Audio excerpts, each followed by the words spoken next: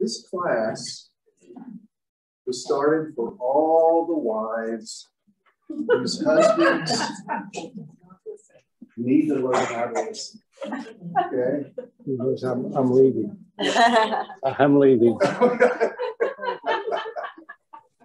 Thanks a lot. All right, I want to get started thinking along these lines. All right, because we're gonna figure out very quickly how important listening is. So let's start with the first question. And I'm sorry I didn't make enough copies tonight, but I will do better next week. How would you rate yourself as a listener and explain? You can go 1 to 10. I'm an absolutely poor listener at 1, or I'm a fabulous listener at 10. You can describe it however you want to. What kind of listener are you? I need help. I love that, especially coming to this class, Charles. That's a great attitude. All right, I need help. Someone else. Rita? I'm terrible. I'm terrible. Okay. What was the question?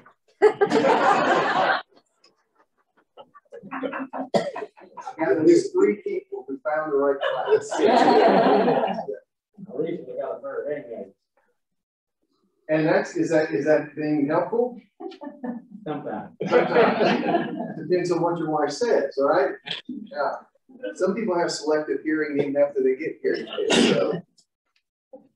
Someone else, how you doing as a listener? Kind of think probably about a little below in the middle. I think probably I have a tendency to be thinking too much about what I want to say in response to what I'm hearing. And that's not good listening. All right, and we're going to come back to that in a moment. What can happen if we don't? Let me do it. I'm preparing all this PowerPoint, so I don't want to be able to use it. What can happen if you don't practice good listening? Catastrophe. What do you mean catastrophe? Like what? Oh, between a husband and wife. I mean, my husband has here. I think I'm a good listener. I'm just not very patient because he can't hear. He hears certain tones. He really does. Okay. He can't hear my tone. But he can hear someone else's. And so we argue all the time and he can't hear me. And so I yell. And he says, Kara, don't get mad. I said, I'm not mad. I just want you to hear. It's catastrophe. So it can create conflict that doesn't necessarily have to happen if you're able to understand one another, right?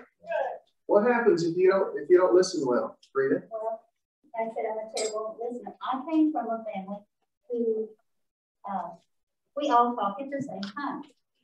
Everybody listens and we separate out what we want to hear. And so, it works. But so then I married the person who's from the family of everybody takes their turn. So I'm busy talking in the middle of everybody, and they're waiting for their turn. And it doesn't work very well. And what does that do to relationships?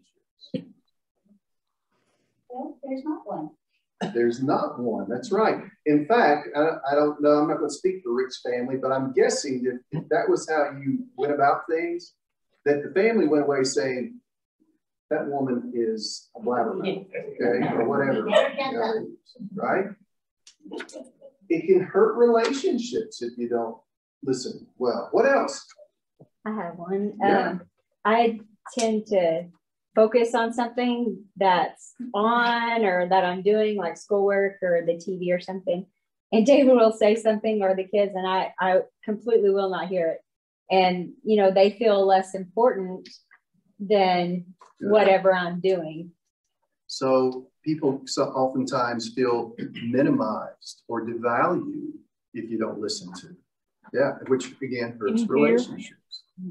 Yeah. I don't know how accurate this is, but I understand that the bombing in World War II of Japan could have been avoided if there had been better communication.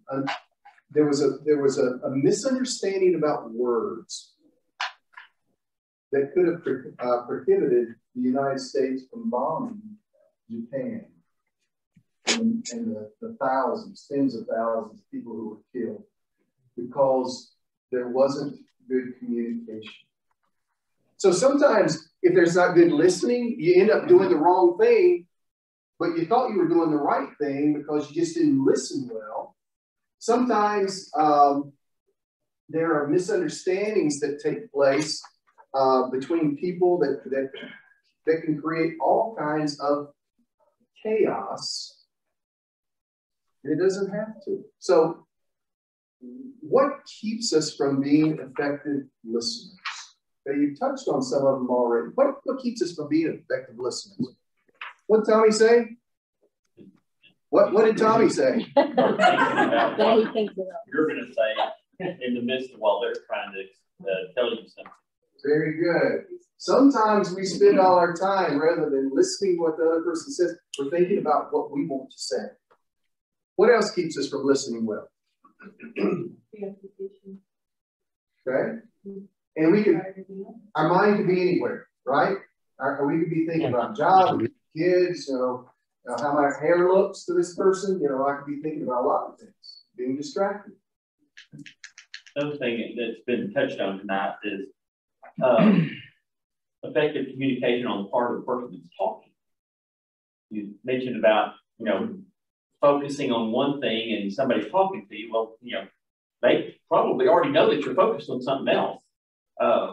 One of the things that even after I got hearing aids, if Linda's trying to talk to me from the kitchen and I'm in my office and the radio's on and stuff like that, I may hear her say something, but I did not hear what she said. And that's true even if I'm hearing well, because my focus is somewhere else. And so, I'll stop, I'll get up, I'll go in there and say, now what did you say? And then we get communication better that way. And I'm guilty of the same thing. She's in her sewing room and I'm somewhere and I yell out something and she said, what did you say? So we had some elbowing going on, as you were saying. So there's some people who can identify with that. Yes. Our viewpoint or our frame of mind, how we see the world, we can hear somebody say something.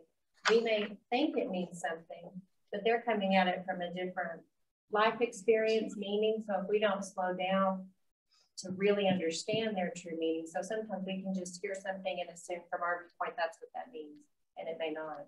Great. When different people coming from different backgrounds will understand certain words and phrases in different ways. And so that can inhibit listening. How about these couple of other things? Lack of effort. You ever not try not to listen? You don't try very hard. No skill. Okay, it's a skill to be able to listen. And I think the other thing is, among many, is that we assume we already know what the person's going to say. Ever caught yourself doing that? I need to listen. I know what they're going to say. We may be completely wrong. So there are a lot of reasons. So turn in your Bibles to James chapter 1. We're going to look at verses 19 through 22. Somebody read that when you get there.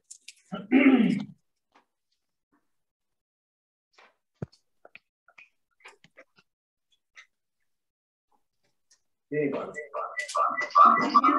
and sisters, take note of this. Everyone should be quick to listen, slow to speak, and slow to righteousness that God desires. Therefore, get rid of all. I'm in now.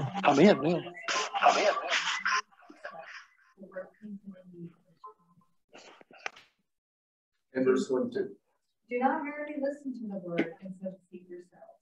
Do what it says. Okay, so what stands out to you from these verses? Just at first glance, what stands out to you? Quick to listen. Others, what stands out to you? Slow to become angry. Slow to become angry. What jumps out? slow to speak. I think that last verse is key. It's part of listening is in doing and putting into practice what you hear. Okay. And it puts emphasis on it, reinforces what you hear when you put it into action. All right, so part of being a good listener is to be able to put into practice the things that you are hearing, the things that you're listening to. Why does James connect being quick to listen and slow to speak with anger? Why does he connect those together?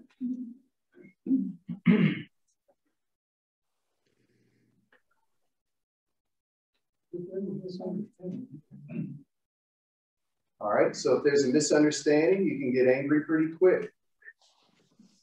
If you don't feel listened to, okay, you feel devalued, okay, the person's not really listening to me. The person's not really trying to understand me. What's the reaction of it? What's your reaction of it? You're going to be angry, right? Especially if you are a spouse who feel like you're competing with the TV or the newspaper or what? Facebook. Or Facebook. Yeah. If you as a spouse are feeling like you're having to compete with something that shouldn't be anywhere in the realm of value to your spouse, you're probably going to get angry about it. And so oftentimes, not only lack of listening can incite anger, but when we talk, sometimes it incites anger too. Right? Also, I think that when you're angry, it's harder for you to listen because you want to say something back. And maybe that could be one reason it's included. Very good. You're absolutely right. So I want us, this is going to have relevance for families. It's going to have relevance for our interpersonal relationships. We are tools of God on earth. We are instruments of righteousness in our world. We are the embodiment, as the body of Christ, we are the embodiment of Jesus on this earth now. And would you say, especially in think back over the last year, an election year, and COVID and everything else that went with it, would you say that our world could use a little better listening? Then who needs to lead the charge? These people need to lead the charge. We need to lead the charge.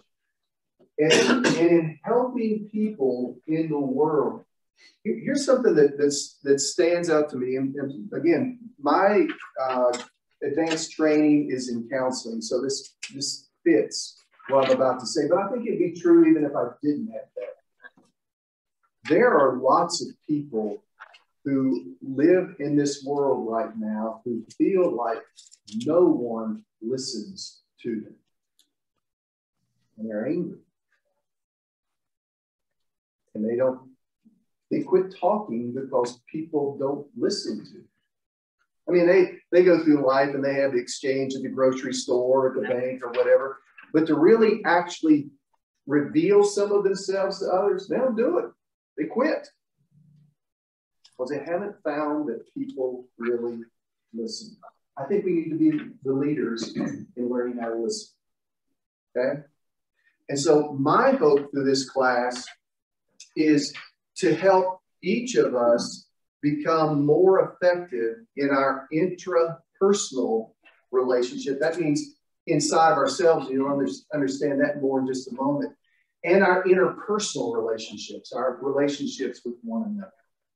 So I'll understand me better, and I'll also understand and listen to others better. That's what my goal is for the class. So I want us to understand some things about us as people, first of all. we're going to talk about personalities and systems and heart. And I want to start here, that we are uniquely made in God's image. Somebody read for us Genesis chapter 1, 26 and 27. You can even read it on the screen if you want to.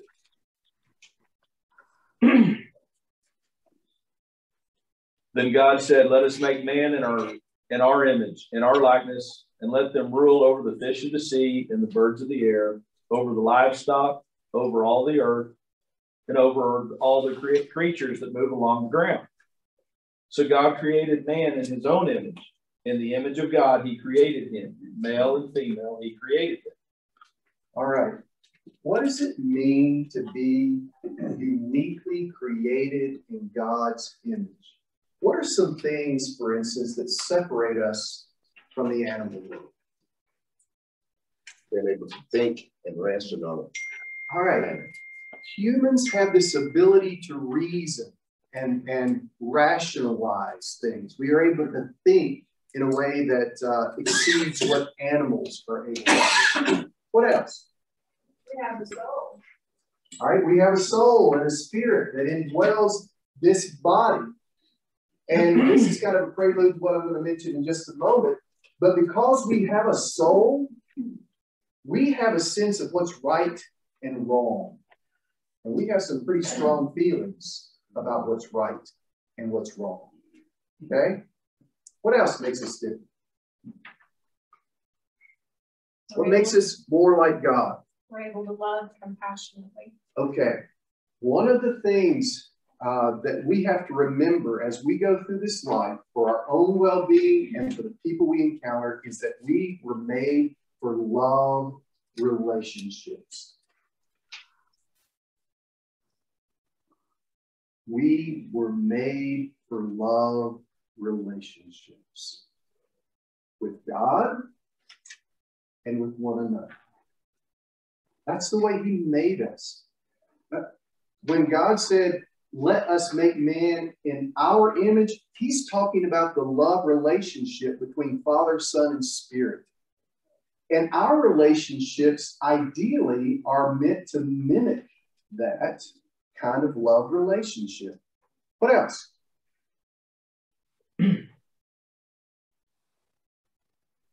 We're creative, right? We're creative. We're creative in two respects. Some people are wordsmiths, woodsmiths. They can create with art. Don't we see that in God? The beautiful, powerful creativity of God. We have been given a position of dominion or rule over creation, and we're free to choose. We're free to choose. So, somebody read then Matthew 22, 34 through 40. Hearing that Jesus had silenced the Sadducees and Pharisees, got together. One of them, an expert in the law, tested him with this question: Teacher, which is the greatest commandment in the law? Jesus replied, love the Lord your God with all your heart, with all your soul, and with all your mind. This is the first and greatest commandment. And the second is like it. Love your neighbor as yourself. All the law and prophets hang on these two commandments. Do you find it interesting that when God gave the supreme commandment, he said, I want you to love the Lord your God with all your heart, mind, soul, and strength. Do you find that a little bit curious? He didn't say, I want you to love God. He didn't say, I want you to love God with all of you. He broke down humanity, our humanness, into heart, mind, soul, and strength. Strength being the physical aspect of who we are. But heart, mind, and soul suggest we were created kind of as triune beings too. Just like God. And the thing that's significant about that is that some of us are really good at loving with our minds.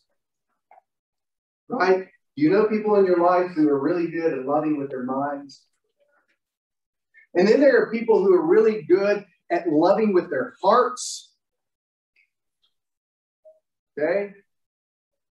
And what what God said is, and this goes back to the Shema, is I want you to love God, the Lord your God, with all your heart, mind, soul, and strength.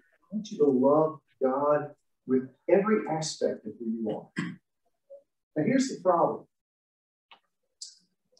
A lot of us are unaware of the different aspects of our nature, which makes us at times poor communicators, poor listeners.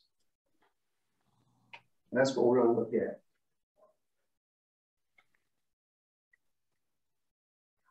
Forrest, is there a little boy in you? Sure. Virginia, is there a part of you that likes rules? Yes. Connie, is there a part of you that is a wise woman?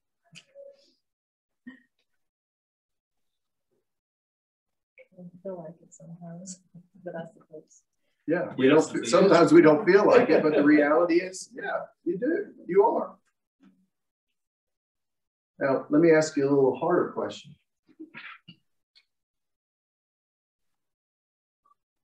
Carlin, are there times that is there monster characteristics about you at times? Yes, and they've gotten smaller. I hope as they get older. Okay, because if you didn't answer that right, I was going to ask Tina. So I appreciate you answering that.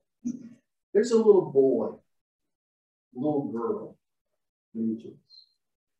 There's a part of us that loves rules in each of us. Part of us is wise. And all of us have the ability to monsterize people in our lives. Don't we? Even people we love here. Okay? It's important, I think, for you to understand that about yourself in relationships. So let's break it down even more. I'm going to draw this, what we just talked about, on the board. We've got the little child, which corresponds with the heart. We've got the soul that loves rules. We've got the wise person that corresponds with the mind. And then we've got the monster that connects with the rules. And you'll understand that more in just a moment. So tell me some things that are true of a little child. All right, little child's kind of by nature trusting. Keep going. Selfish. Selfish. Forgiving. Can be forgiving. All right, I'm gonna put that in innocence. Okay. Impulsive. Brutally honest. Okay. they haven't learned any better. Okay, they're brutally honest. My son Jared was terribly brutally honest. We had many an apology that we had to make for Jared over the years. Okay. All right. What is true of the soul, the rule keeper part? First of all, loves rules. Okay. Order. Loves order. Logic. Control. Logic, I didn't hear the other one. Control. Control, good. Loves, Rigid. yeah, loves rules for others. All right, applies to others. Good. What is true of the mind?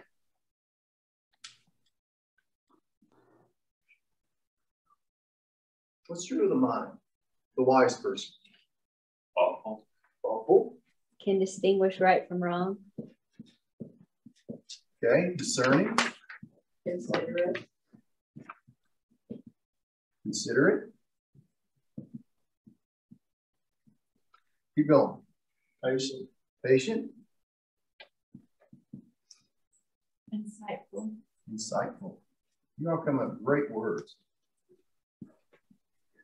Okay.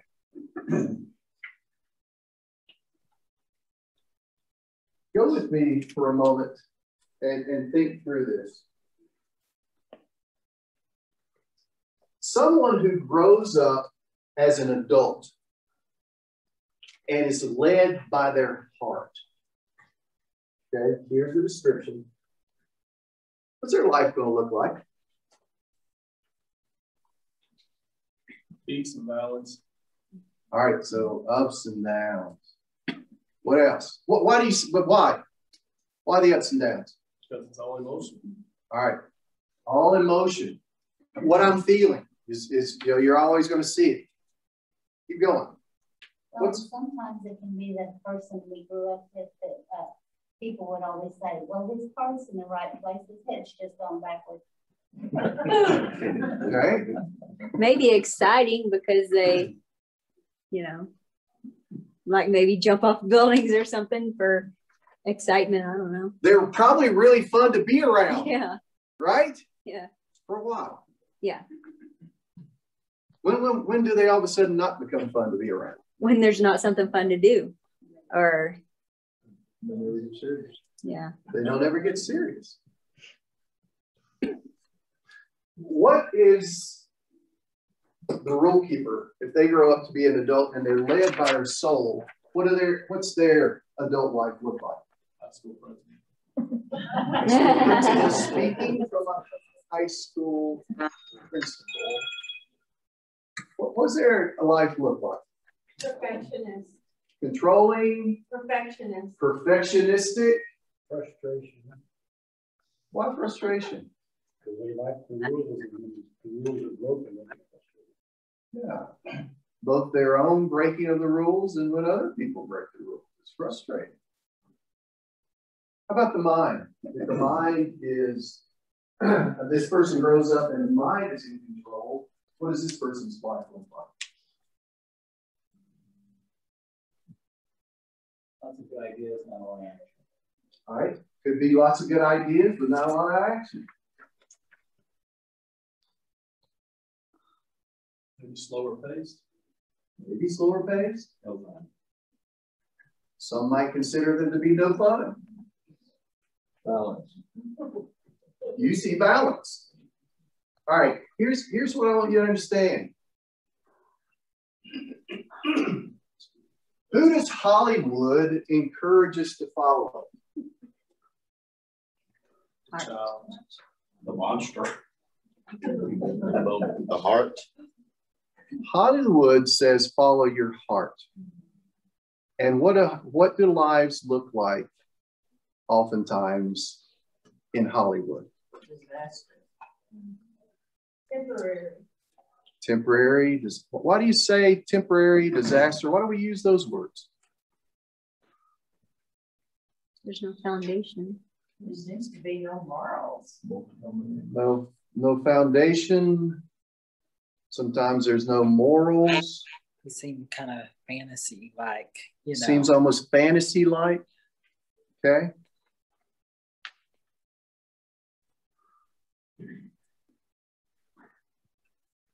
Who does God want us to follow?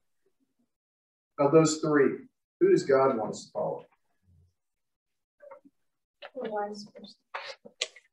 Why do you say that? Out of those three, it's the one that seems to have the most balance. And I think we'd be willing to listen to God and to others. Okay, this is where I want you to understand about how God wants it to work. James chapter 1, verse 5 says, if anyone lacks wisdom, who wants to finish it for me? What? Ask God, who gives it liberally.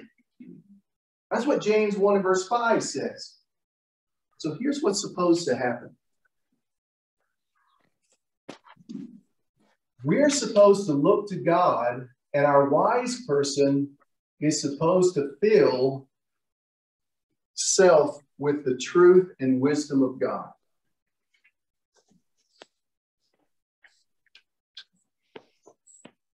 Part of the problem is with the heart is very much like a little child. And what do little children need? Structure. They need guidance. Okay? They don't know any better. Okay, they're brutally honest. Well, they need to learn better. Okay? They need to learn better.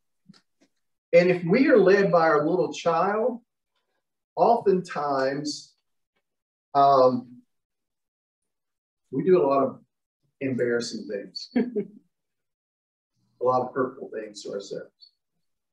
And so what needs to happen, what does Scripture say? And we're going to talk about this more next week. Scripture talks a lot about protecting the heart, training the heart, preparing the heart. Okay? But it doesn't talk about being led by the heart. Okay? The wise person needs to teach and in a sense, mature that heart of ours. Okay? The little child in us needs to be listened to and valued. But the wise person needs to be training the heart. Here's the problem with the soul. Is the rules that we have maybe good rules, but they may be bad rules. Why might I have bad rules in my life? Why might my soul be guided by bad rules? Family tradition. Family tradition. Like the Pharisee and Sadducee. We're going to come to the Pharisee and Sadducee in a minute too. Very good. That's the way I grew up. That's the way it's always been. That's what I know. I'm doing what I know. For instance, you grow up in a family where you learn that the way you handle conflict is to gloss over it, walk away, and then come back together in 15 minutes and act like nothing happened, but nothing was resolved. Is that a healthy way to do things? Satan will devour you. Satan will devour you like that. But some of us grew up like that, right? Our rule, my rule when I have conflict is you walk away and then you act like nothing happened. Other people have very different rules, okay? Some people have the rules that if you get into conflict and you think you're losing the battle, you start screaming, right? That's what we learn. Is that a very healthy way to deal with conflict? And that's just one of hundreds of rules. I could talk about simple rules like, the ones we laugh about when it comes to marriage. Some of you, this may fit. How many of you does it matter what side of the toilet tissue roll comes out the bottom or top? Who does it matter? Okay, come on now. Okay. See, some of you it does matter too. Okay? And I'm thinking that's not going to be its final end. Okay? And so however it comes out, it's fine. But there are other people in my family who will go unmentioned. Okay? So that nobody can say that I mentioned any names. Who it does matter to. Well, where'd that come from? It came from my upbringing and my experiences. I developed these rules about how things ought to be. So you have to put it on intentionally back. I've learned not to do that. Not to. So here's what often happens. Somebody violates our rule. And the monster says, you shouldn't have that rule violated. And stirs up the little child in us. And the little child says, that's right. I'm upset. And the monster says, what you need to do is you need to attack. What part of the other person you think that we're apt to attack? Which of these three are we apt to attack in the other person? The little child. Oh, you're The little child. Absolutely. We're going to attack the other person's heart. And they've got a monster in their soul part too. And so what happens is you see bombs kind of thrown back and forth between the monster and the little child, the monster and the little child, and it keeps. What part is left out? The mind. The mind, the wise person. Which means who else is left out? Are you understanding some of the dynamic of why people have conflicts and they never get resolved because the wise person is never involved?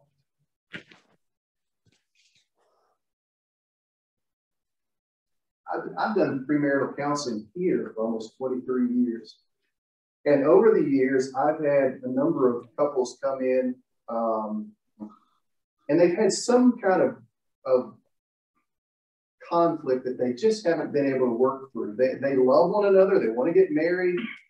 It's not stopping them, but it's bothering their relationship. I've gone through this with them, helped them with a little communication tool, and they're able to resolve. And the key is this.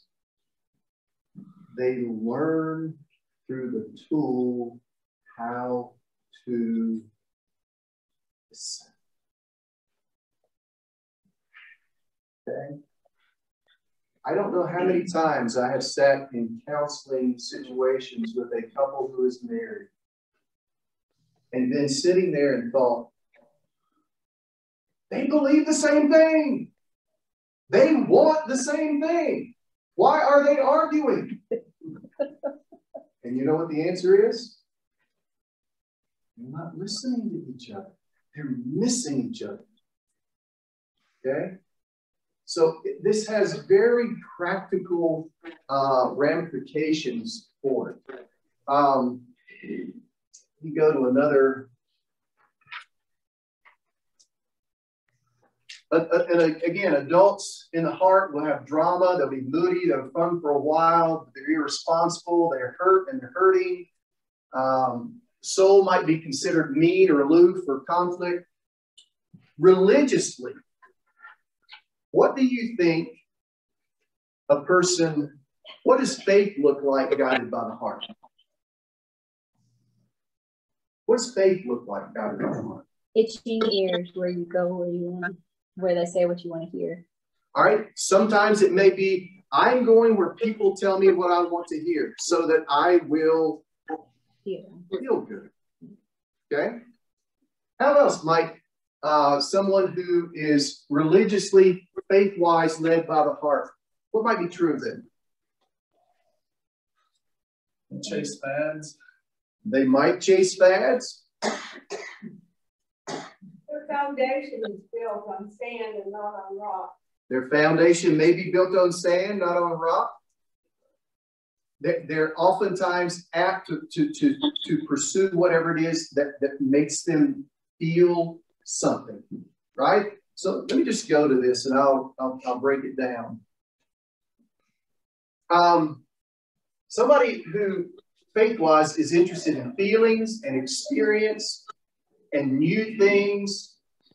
And biblically, it reminds me of Samson.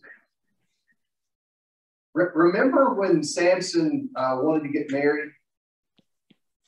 Get her for him. Yeah. Yeah, he went to his parents and he said, I found a girl, get her for me. And then he gives his reason. She looks good. He doesn't even know her name. She looks good to me. Okay? Rule keepers are more legalistic, condemning, interested in debating. We might equate them biblically with the Pharisees. And then somebody who's led by the mind, faith-wise, is biblical, studious, patient, deliberate, thoughtful. Think about Jesus. Now, here's what I want you to understand faith-wise. Probably everybody in here has an inclination in one of those three ways. Okay? How did Jesus say we're supposed to love God? All of them. Here's the danger. I'm a heart person, and I encounter a person who's a soul person. See potential problems there? What potential problems do you see? Yeah, you have to be really careful that you don't crush somebody's spirit. Because there's also an adventure side to that loving with the heart. Somebody was about to say something. The heart person's all excited about a new ministry and got to go for it, but then the soul rule keeper says, well, you have to keep this in mind and this in mind and this in mind, and next thing you know, nothing happens. And they get discouraged and they want to quit. See, when I come to a relationship, and this goes back to what Heather said earlier, when I come to a relationship religiously, and I'm going to tell you, I am by nature a heart person, but I grew up in a soul home. Okay? A soul/head home. Okay? If I think that my way of seeing the world faith-wise is the way to see the world faith-wise, what am I going to think about the soul people? Stick in the mud. They're sticks in the mud. Yeah. Other care. How else might you describe those people? Unspiritual. They're unspiritual. They don't have the same passion that I do. Me. What? Just me. They're just mean. Let's go the other direction. How is the person who maybe is inclined toward the soul part going to characterize the person who's led by the heart? Careless? I won't take them seriously. Why not?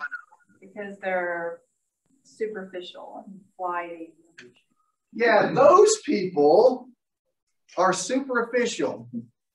Those people are flighty. Let me ask you again. How did Jesus say we were to love God? Come on. So our mind, soul, and spirit.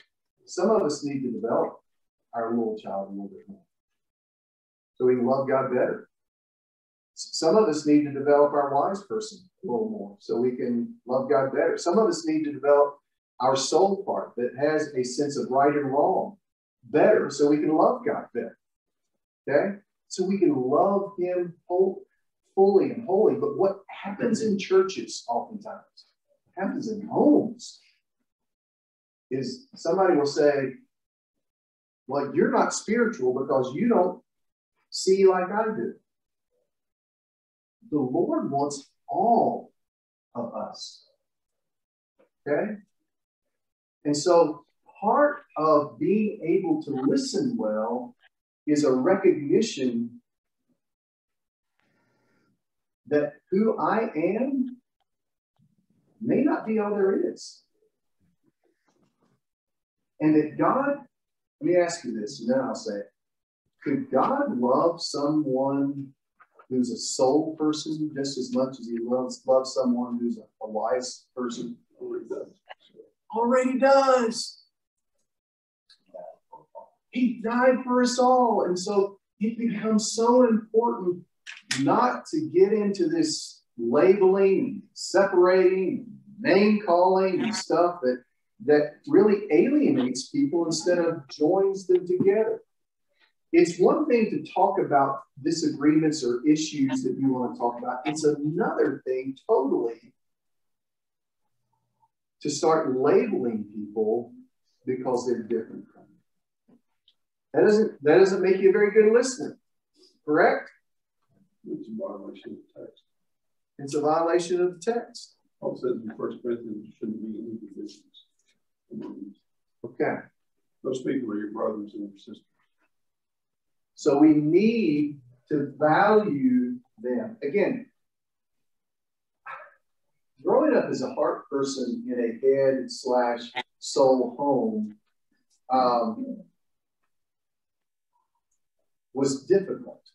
I think I understand both worlds now, but it was difficult because my enthusiasm wasn't always appreciated. That's saying it very nicely. Okay. Yes. And some of us are, I guess you'd say, ADHD enough that on this day, I'm all feeling, and I hear a song during worship time, and I'm almost in tears. And then the next day, I can't feel. So I'm operating on what I know. I've got to hang on to what I know because I can't feel. And I think some of us can be every different one. And that's why he says all of it, because we have a portion of us that's all different ones. Not only are we frustrated with other people who don't see the world the way we do, but we're frustrated with ourselves.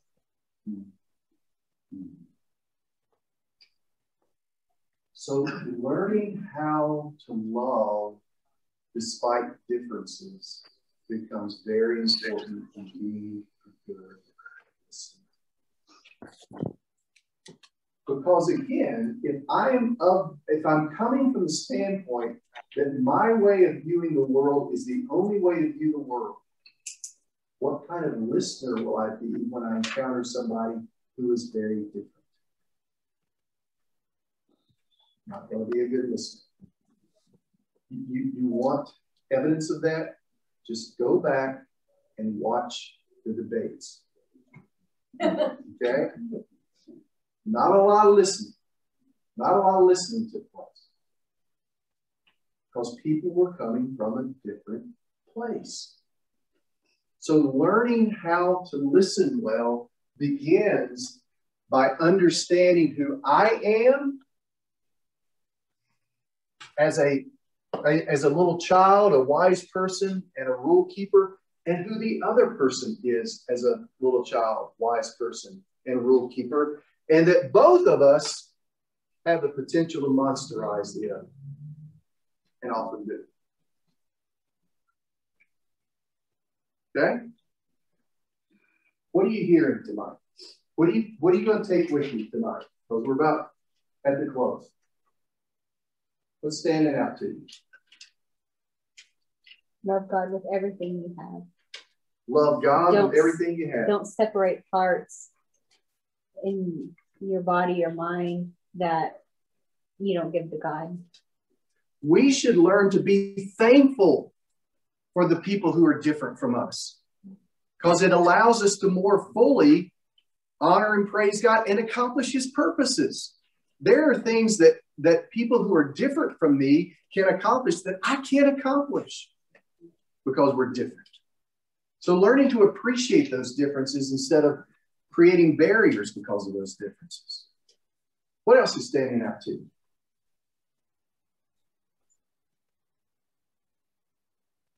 The need for balance.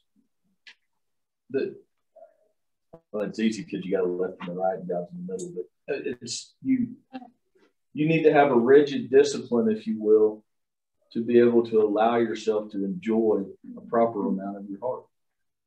Yeah. And since you said that, let me just give a passing note about the heart.